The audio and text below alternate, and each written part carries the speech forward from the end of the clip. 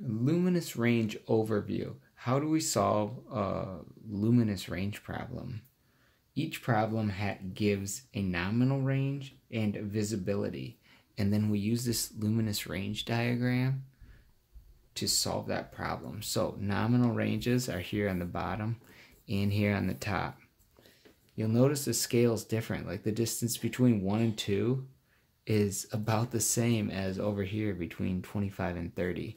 It's a logarithmic scale, both on the x and y axis. So we have nominal range down here.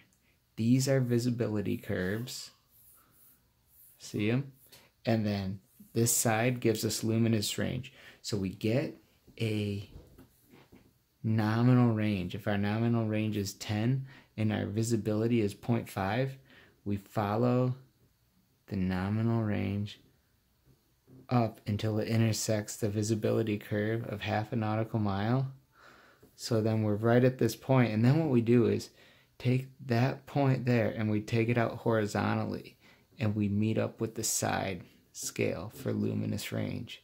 So it helps if you use an envelope, works pretty well. Any straight edge or ruler would work too, but you can, let's say the nominal range was 12, you can get more accurate. 11, 12, and then you can draw that line and see where it intersects the curves. Probably easier this way, so you can see the visibility curves.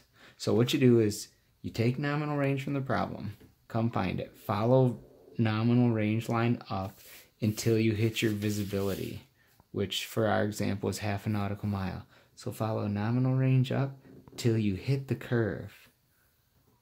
And then once you hit that curve, follow it over.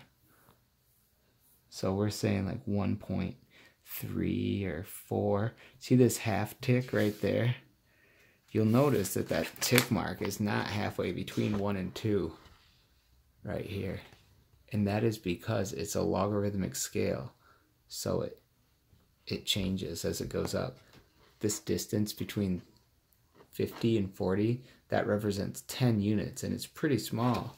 Whereas down here, just 1 unit here between 1 and 2, it looks bigger than 10 units up here. So it's a logarithmic scale.